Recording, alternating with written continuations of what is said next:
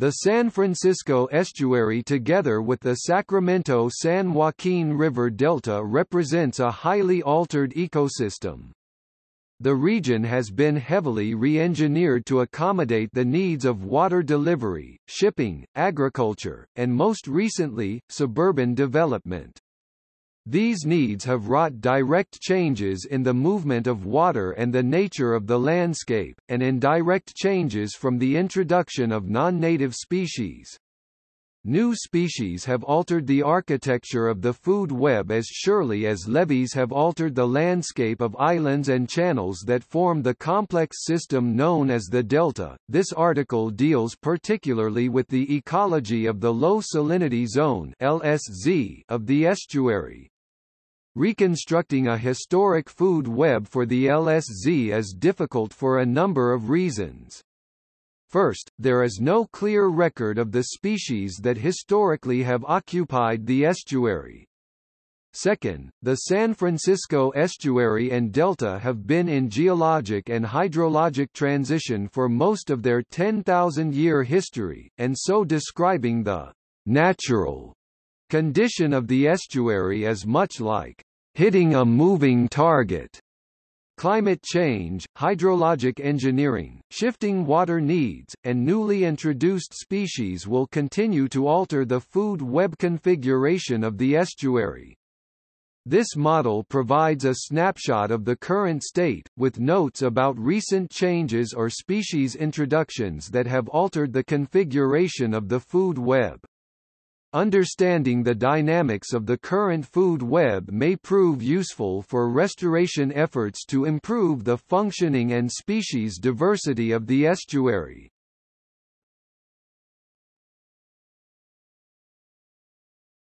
Topic: Physical geography.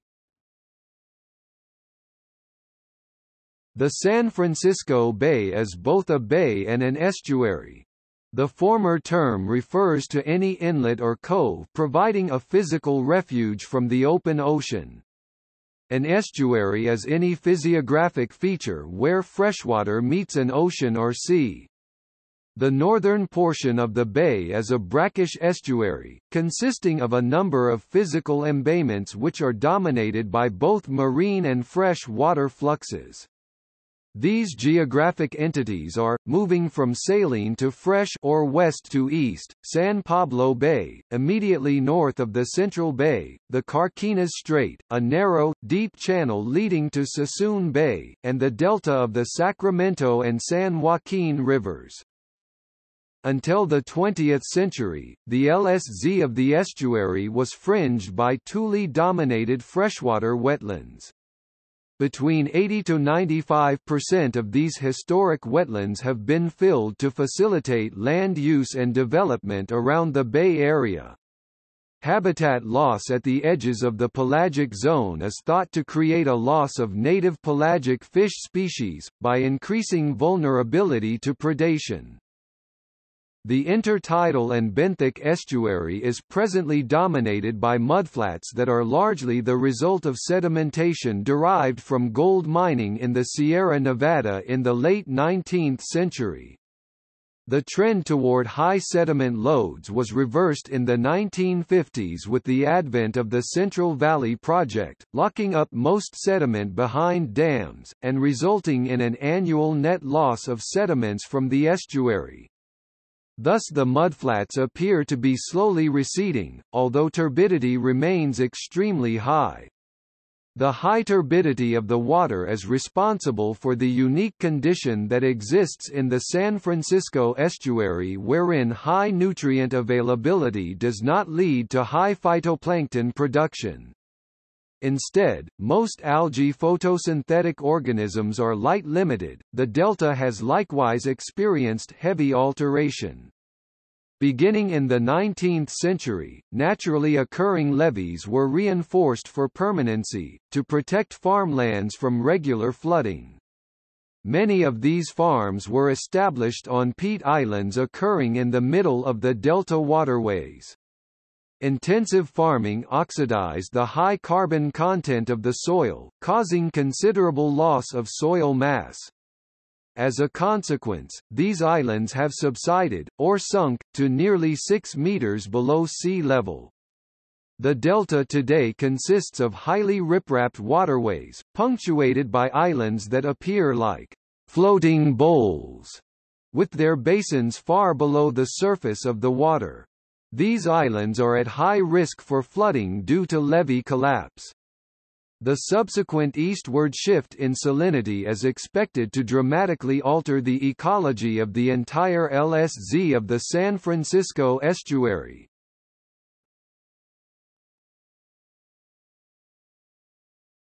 Topic: Hydrodynamics. The LSZ centers around 2 psu, practical salinity units, a measurement of salinity, and ranges from about 6 psu down to 0.5 psu. The primary fresh water inputs to the estuary derive from runoff of regional precipitation, the Sacramento River, and the San Joaquin River. River inflow is largely controlled by upstream reservoir releases. A significant fraction of this inflow is exported out of the delta by the Federal Central Valley Project and the State Water Project to Southern California for agricultural and urban use. These alterations have removed much of the variation in through-estuary outflow, i.e., freshwater that makes it out the Golden Gate, creating lower outflow in the winter and higher outflow in the summer than historically found in the estuary.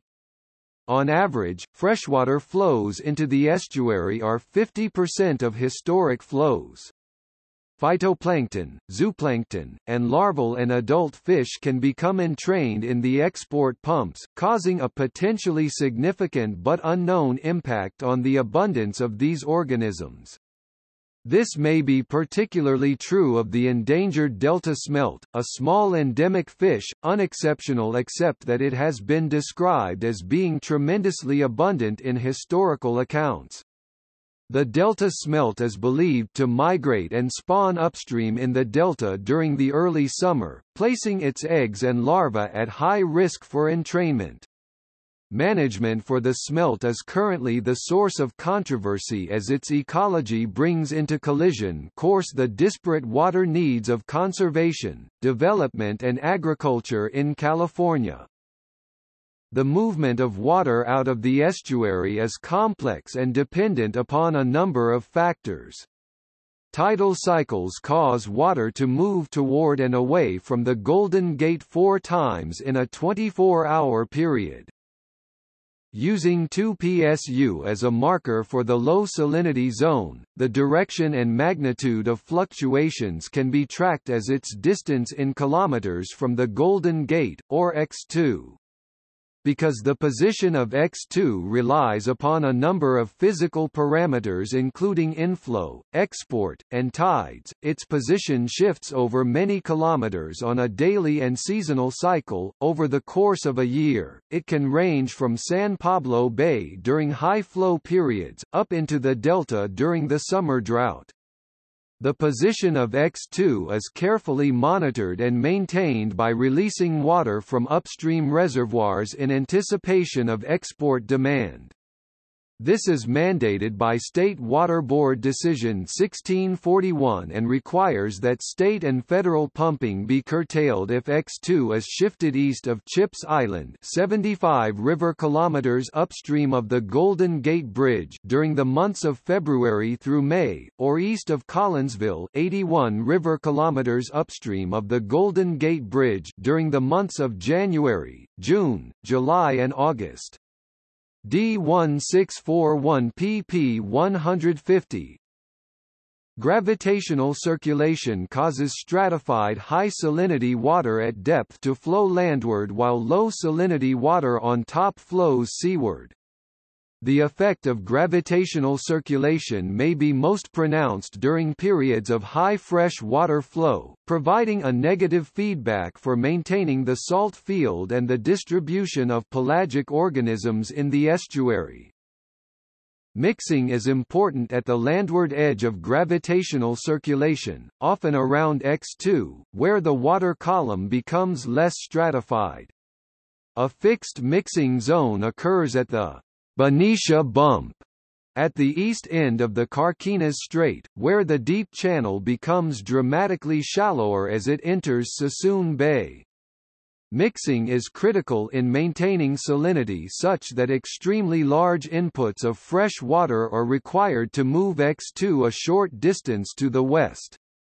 Mixing also assists pelagic organisms in maintaining position in the estuary, slowing the advection of primary and secondary production out of the system.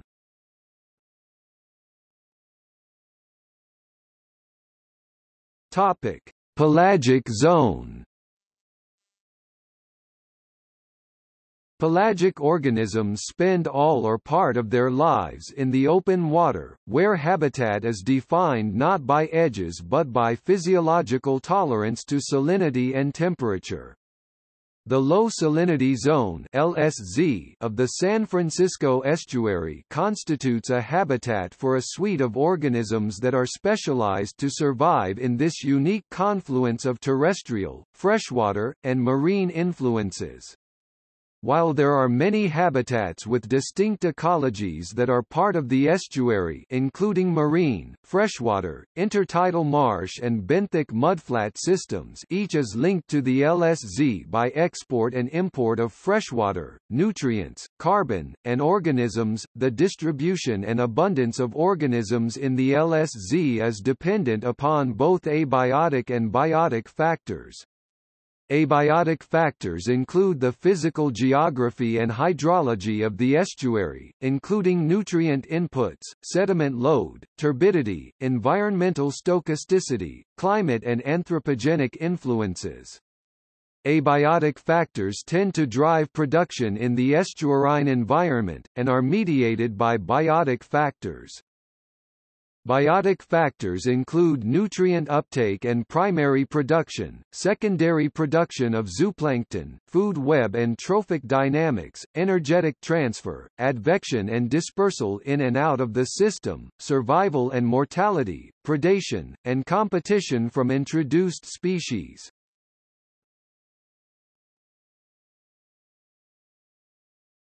Topic: Food web.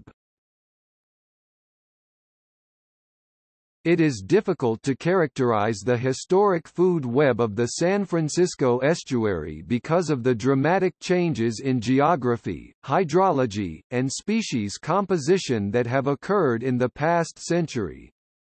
However, monitoring begun in the 1970s gives some information about the historic dynamics of the food web. Prior to the 1980s, the LSZ was dominated by a phytoplankton-driven foodweb, a stable mesoplankton population dominated by the copepod Eurytomora affini, and large macrozooplankton typified by San Francisco Bay shrimp and mysid shrimps. These provided nutrition and energy to native filter feeders such as the northern anchovy Ingrallus mordax, and planktivores such as delta smelt and juvenile salmon. Food web change has been driven historically by increased turbidity, and more recently by introduced species, as described in the sections on primary and secondary production. Notably, the high clearance rate of the introduced Amur River clam Potamacorbula amurensis population has produced a 10-fold decline in plankton density, resulting in a carbon trap in the benthos and an assumed increase in waste detrital production. This waste is hypothesized to fuel the microbial loop, resulting in an increase in microzooplankton such as the copepod Limnoithona tetraspina, which utilize rotifers and ciliates. These changes are one cause for declining fish stocks. For example, the northern anchovy, Ingrallus mordax, was until the 1980s quite abundant in the low salinity zone, until its range in the estuary became restricted to the central and south bays. This is probably due to a behavioral response following the introduction of the Amur River Potamacorbula amurensis clam and the subsequent decline in plankton availability. More recently, a general pelagic organism decline (POD) was described, and this has been the source of much concern within the scientific, managerial, and political communities. Several key species, including delta smelt, longfin smelt, striped bass, and threadfin shad, have been declared species of interest because of a stepwise decline in abundance beginning in 2001. This was attended by a similar decline in secondary productivity and is currently the source of much research. A number of hypotheses have been proposed to explain the POD, including food web decline, water exports from the delta, and toxics from urban, industrial, or agricultural sources.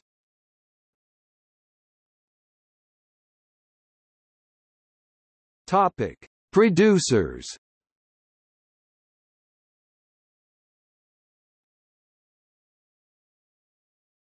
Topic: Primary production and nutrient uptake. Primary production by phytoplankton fixes energy and key nutrients into a biologically available form, i.e., food, via photosynthesis. Phytoplankton production is largely structured by physical parameters, nutrient availability, sunlight, turbidity, and temperature. The San Francisco Estuary has numerous sources of nutrients that can be used for primary production, derived largely from wastewater treatment facilities, agricultural and urban drainage, and the ocean. In spite of this, the estuary is unique in that it tends to have a relatively depressed rate of primary production. This is probably due to two factors: large inputs of nitrogen in the form of ammonium, which suppresses nitrate uptake by phytoplankton, which prefer the metabolically cheaper NH4+, and high turbidity, which limits light required for photosynthesis to the top few centimeters of the water column. This turbidity is a legacy of hydraulic gold mining in the Sierra Nevada in the 1850s. High residence time of water in the estuary tends to allow phytoplankton biomass to accumulate, increasing density, while low residence time removes phytoplankton from the estuary. The latter is typical of the main channels of the estuary during periods of high flow, when surface waters tend to flush particles and plankton downstream. Herbivora also removes phytoplankton from the water column. While the pelagic food web is based upon phytoplankton production, most of this production is diverted to the benthos via predation by the introduced Amur River clam, Corbula amurensis. Levels of phytoplankton biomass declined by an order of magnitude after the widespread introduction of C. amurensis in the mid-1980s, and have not rebounded.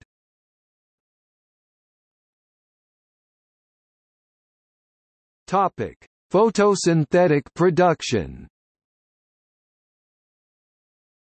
The main source of photosynthetically derived energy is phytoplankton. Generally speaking, diatoms and microflagellates produce most of the bioavailable carbon in the estuary.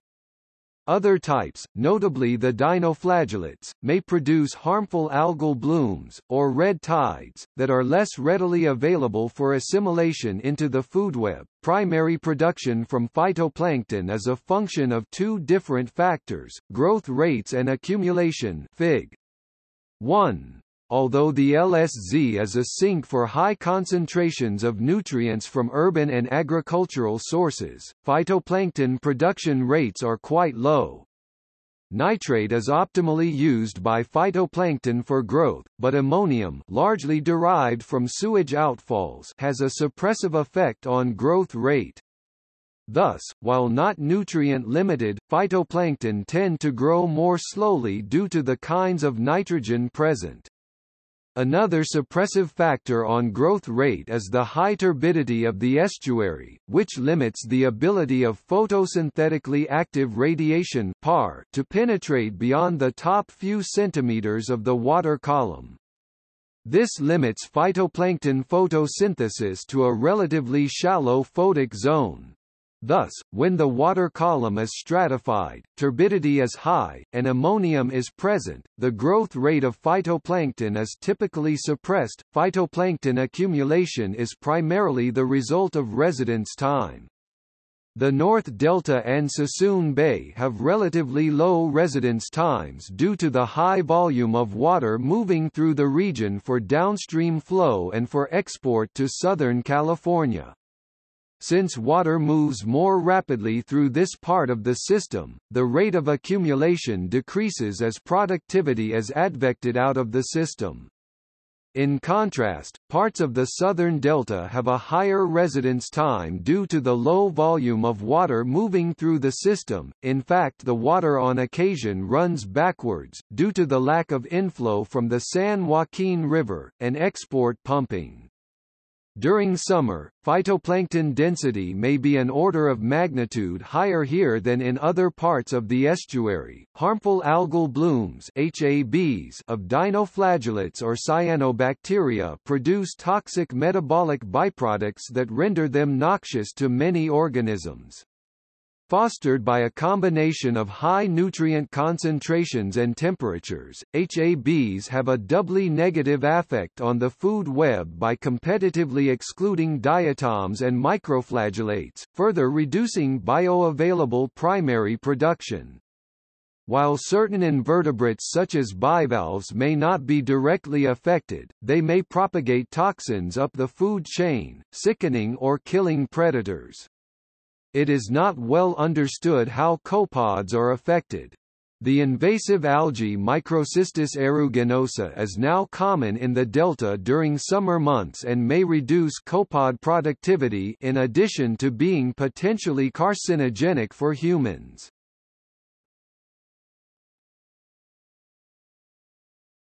Topic: Detrital production. Enormous quantities of sediment and detritus flux through the LSZ. Much of this is organic debris in the form of dissolved and particulate organic matter (DOM and POM), respectively. In addition to upstream sources, organic matter may accumulate from local organism mortality and waste production. Detritivores capitalize upon this energy source, creating an alternate and parallel food web of potentially large importance. This is because carbon fixation into the detrital food web is not limited by stratification, turbidity or day length, all of which limit photosynthesis.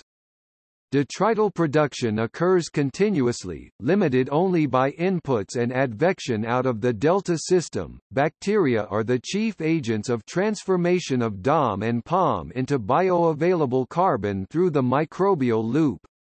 This mechanism is particularly important in nutrient-limited marine systems, where bacteria release nutrients from sinking detritus, allowing it to be recycled back to the photic zone.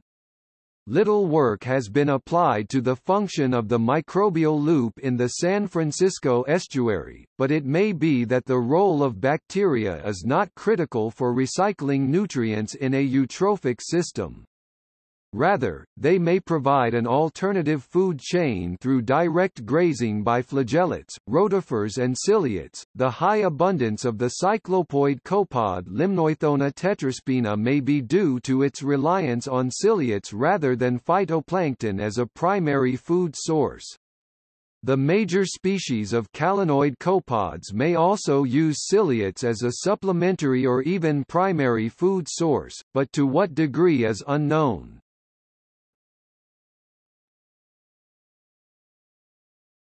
Topic: Secondary production.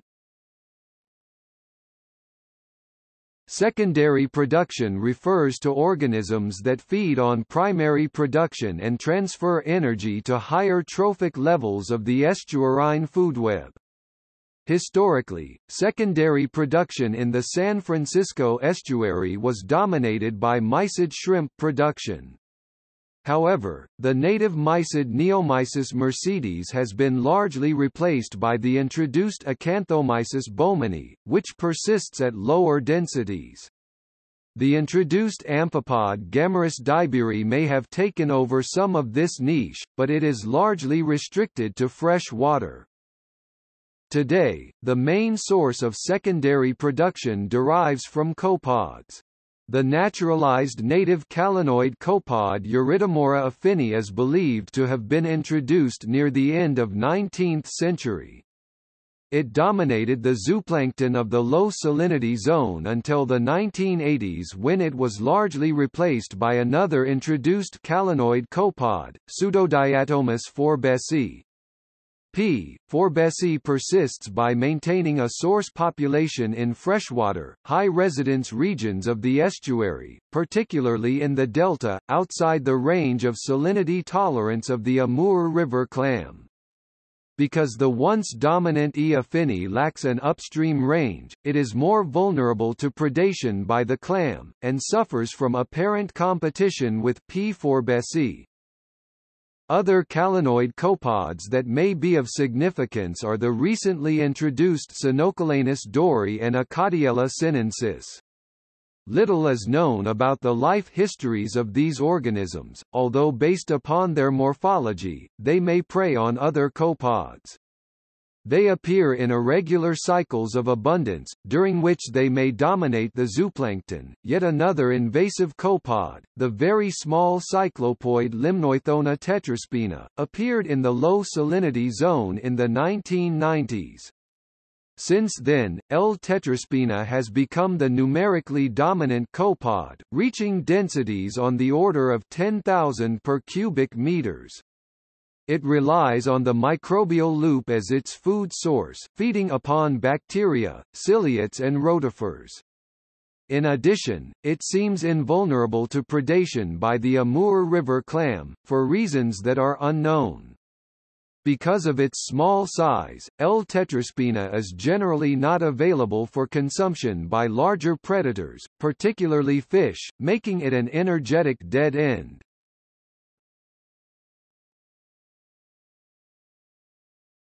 Topic: Consumers.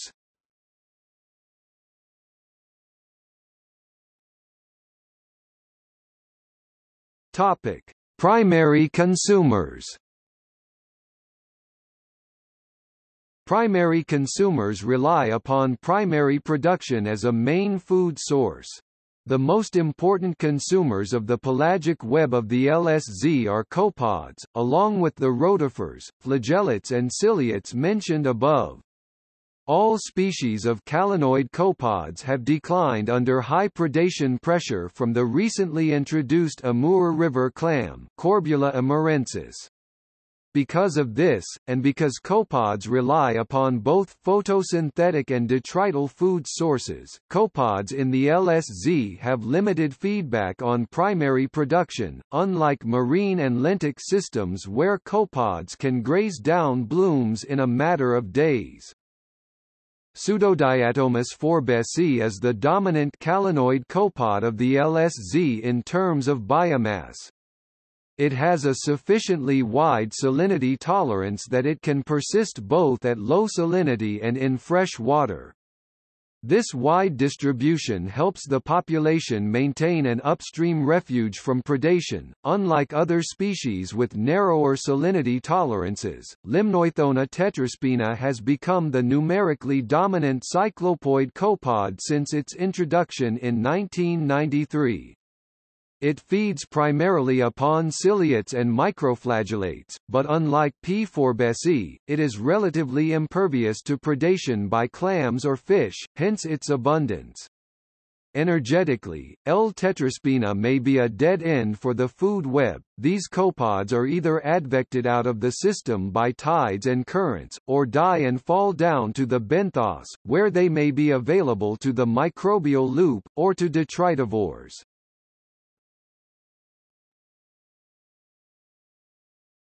Topic: Predatory copepods.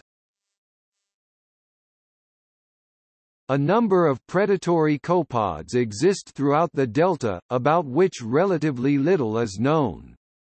Sinocolanus dory, Acadiella sinensis, and Tortinus dextrilobatus all appear to be morphologically capable of predation upon other copepods. Each was introduced to the estuary, probably through ballast water exchange since the 1980s. Generally, they are not in sufficient abundance to negatively impact copepod consumers. However, periodic blooms of S. dory and A. sinensis occur which have not been well studied.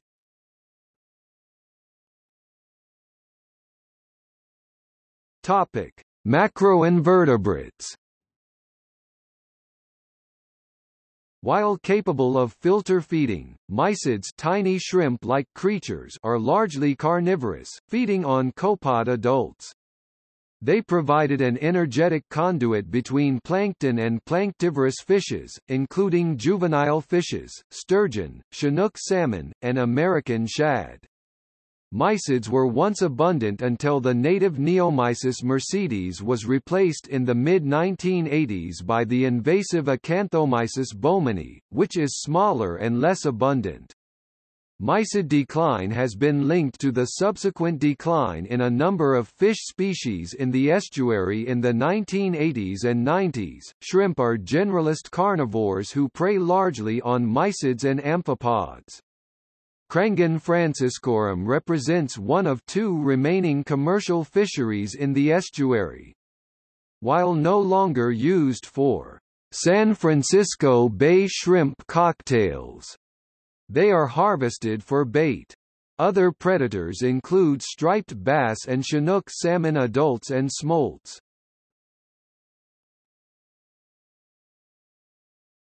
Topic: Fish. Because fish are a taxonomically and morphologically diverse group, species vary in their trophic ecologies. In general, fish can be divided into four broad feeding categories: filter feeders, planktivores, piscivores and benthic feeders. Filter feeders strain the water column indiscriminately for small prey, typically phyto and zooplankton. This category of fishes includes threadfin shad, Dorisoma petinense, American shad, Alosa sapidissima, inland silversides, Manidia berylina, and anchovies, Engralis mordax. Some evidence suggests that some of these species are food limited due to the depressed levels of plankton after the introduction of the Amur River clam. Anchovies have left the LSZ in favor of more productive regions of the estuary in the San Pablo and Central Bays. Planktivores selectively prey upon individual zooplankton, such as copepods, mysids and gammarids. This group includes most fish larvae, delta smelt Hypomesis transpacificus and longfin smelt Spirinchus thaliacthes, tule perch Hysterocarpus trasci, and salmon smolts. The delta smelt is of particular interest due to its endangered status. It may be food limited, but the evidence is somewhat contradictory. Other factors, such as entrainment of eggs and larvae in the export pumping of fresh water from the delta, may also explain the decline. The main piscivore of the LSZ is the striped bass Marone saxatilis, which was introduced in the 1890s and preys heavily upon native fishes. Striped bass are an important sport fishery in the San Francisco Estuary, and as such, represent a minor withdrawal of biomass from the estuary. Benthic, or bottom-dwelling, fishes include white sturgeon Acciponcer transmontanus, white catfish Ameorus catus, and starry flounder Platythus stellatus. Because of their habitat orientation, they feed primarily on epibenthic organisms such as amphipods, bay shrimp, and bivalves. These fish are known to feed at least occasionally on the Amur River clam, which would represent one of the few channels for energy flow from that species. Except for detrital production, the sole commercial fishery in the LSZ is for bait shrimp. There are a variety of sports fisheries that represent a minor flow of carbon, but significant flows of capital to local economies around the estuary. Most of the recreational fisheries surround striped bass, sturgeon, and introduced fresh water bases in the freshwater delta. This paucity of fisheries makes the San Francisco Estuary unique. Nearly all estuaries worldwide support at least remnants of significant fisheries. The San Francisco Estuary at one time supported major fisheries for salmon, anchovies, and Dungeness crabs until the 1950s. The demise of these fisheries was probably due more to habitat loss than overharvesting.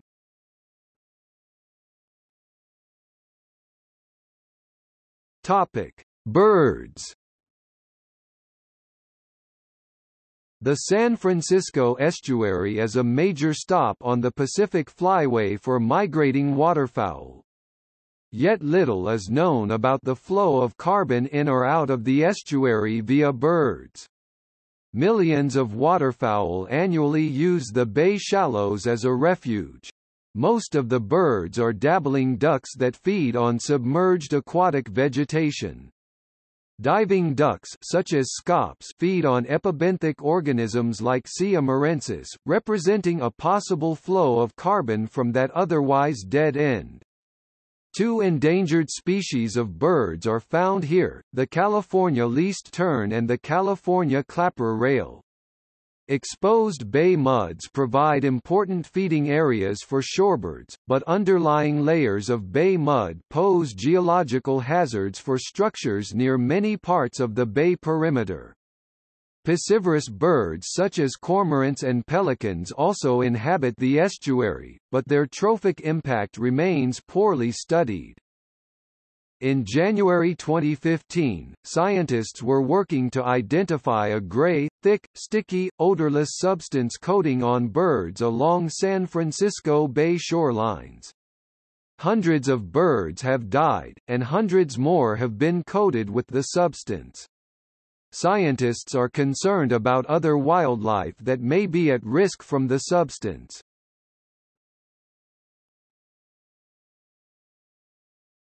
Topic: Mammals. Before 1825, Spanish, French, English, Russians and Americans were drawn to the Bay Area to harvest prodigious quantities of beaver, Castor canadensis, river otter, marten, fisher, mink, fox, weasel, harbor and fur seals, Calorinus ursinus, and sea otter in Hydra lutris. This early fur trade, known as the California fur rush, was more than any other single factor, responsible for opening up the West and the San Francisco Bay Area, in particular, to world trade. By 1817 sea otter in the area were practically eliminated.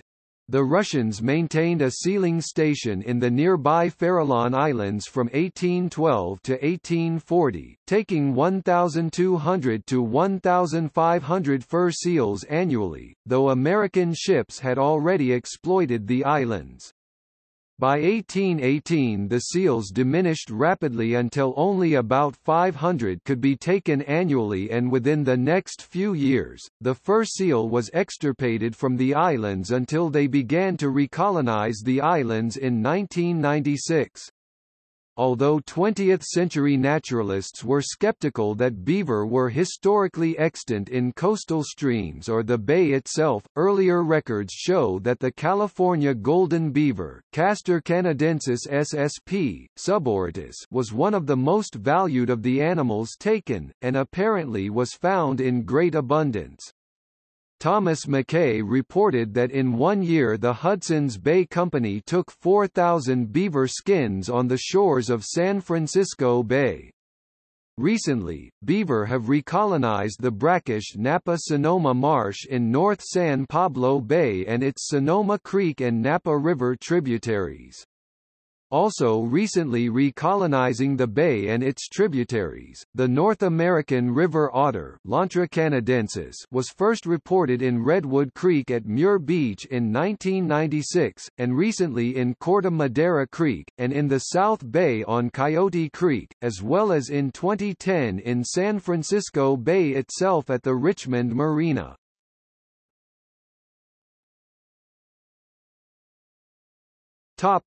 Jellyfish. Jellyfish have not been prevalent in the estuary until recently. In East Coast estuaries such as Chesapeake Bay, they are often top-level predators, feeding indiscriminately on both fish and zooplankton. Several small invasive taxa have been identified in the LSZ and freshwater regions. These species strobilate in summer, but maintain polyps in the benthos year-round. Their impact on the plankton is unknown, but research is underway to quantify it. In sufficient density, jellies may have a complementary role to C. amurensis in suppressing zooplankton, by inhabiting areas of low salinity outside the range of the clams, where planktonic species have had a predation-free refuge.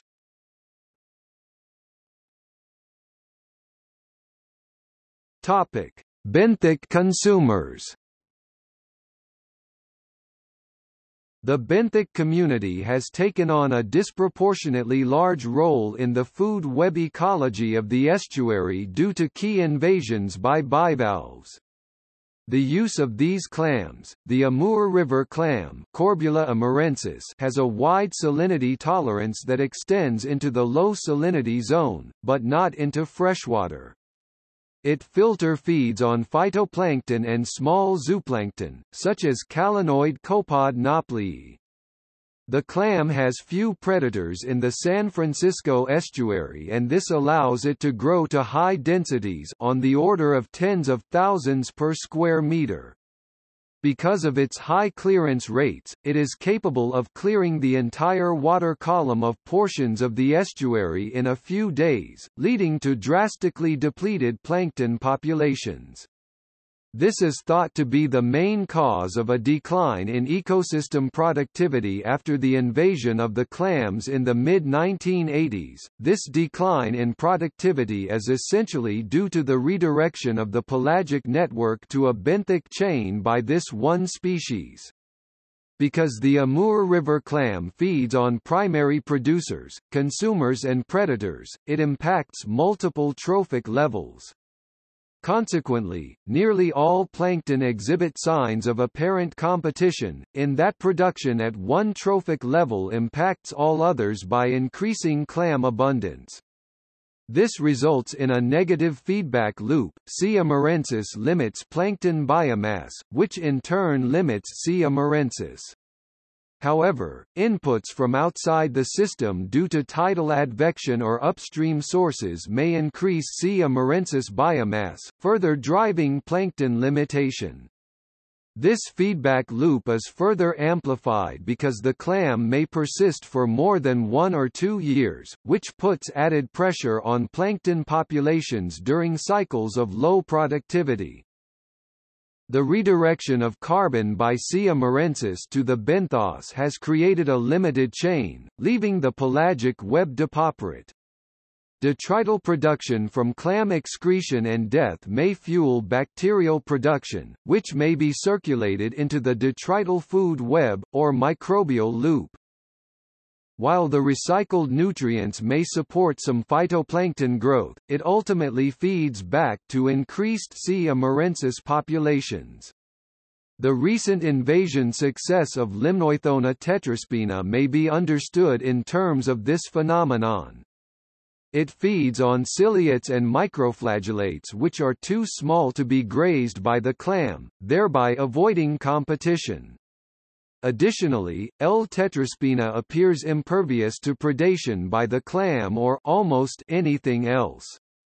The rise of the microbial food web and the invasion of L. tetraspina capitalize are the result of an untapped alternative path for energy flow in the food web, facilitated by C. amurensis. Subsequent patterns of invasion may reflect a similar pattern.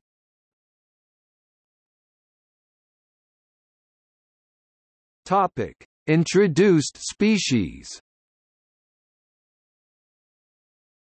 Species introductions have been increasing since at least the 19th century as a function of increasing trade and traffic.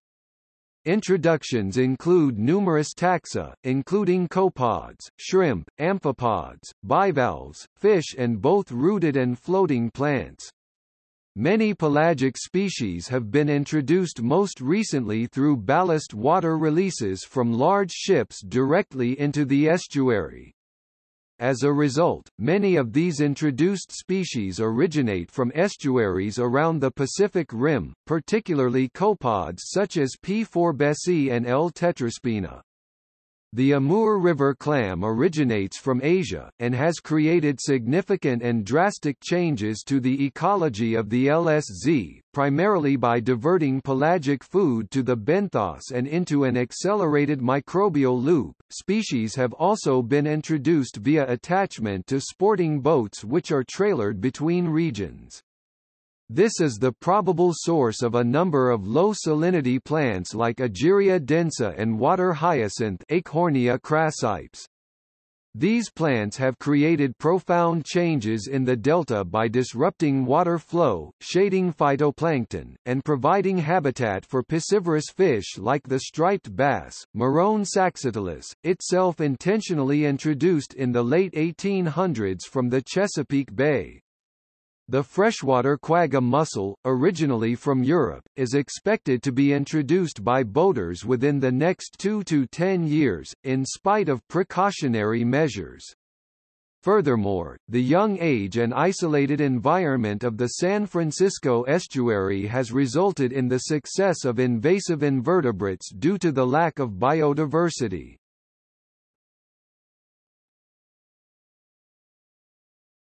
Topic: Future invasions. The modern food web is derived from a series of invasions and trophic substitutions. This process is expected to continue, as new organisms arrive through accidental or intentional introductions. What is less clear is the extent to which previous introductions pave the way for future invasions. This may occur in one of three ways. An early invader may provide a resource that is unutilized in the new system until a new predator is introduced, L. tetraspina and the microbial loop, as described above. Early invaders may facilitate new ones by altering habitat and making it suitable for subsequent invasions, jelly polyps using Amur River clam shells for substrate. Apparent competition between old and new residents may increase the possibilities for invasion and settlement of new organisms that can capitalize on unexploited resources. The subsidization of the Amur River clam by upstream populations of the introduced copepod P. forbesii, creating pressure on native copepods.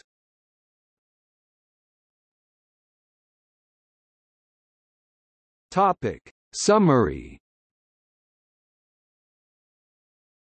The LSZ food web of the San Francisco Estuary operates in two parallel and asymmetrical directions. The bulk of carbon is assimilated into the benthic and microbial loops, which represent energetic dead ends. A smaller fraction is delivered to higher pelagic trophic levels which may support copepods, fish, birds and fisheries. This redirection of the food web into these two narrow loops may be responsible for the decline in macroinvertebrates and fishes in the estuary, which operate outside of these chains. Restoration of the estuary to a higher degree of function relies upon the probability of delivering increased benefits to the pelagic web without subsidizing the benthic.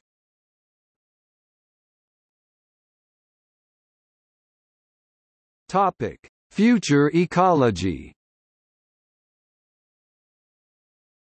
The ecology of the low salinity zone of the San Francisco Estuary is difficult to characterize because it is the result of a complex synergy of both abiotic and biotic factors. In addition, it continues to undergo rapid change resulting from newly introduced species, direct anthropogenic influences and climate change. Future ecological changes will be driven on an ecosystem-wide scale, particularly as sea level rise, tectonic instability and infrastructure decline cause levee failure in the delta. The resulting back surge in water flow is expected to force X2 into the delta, jeopardizing spatially oriented habitat like freshwater marshes, channelizing the low salinity zone, and threatening Southern California's water supply, with unknown and unforeseeable consequences for the natural and human ecology of the West Coast's largest estuary.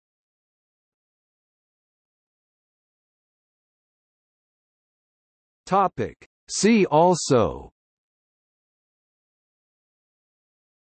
List of watercourses in the San Francisco Bay Area, Hydrography of the San Francisco Bay Area, The Watershed Project, San Francisco Estuary and Watershed Science. Notes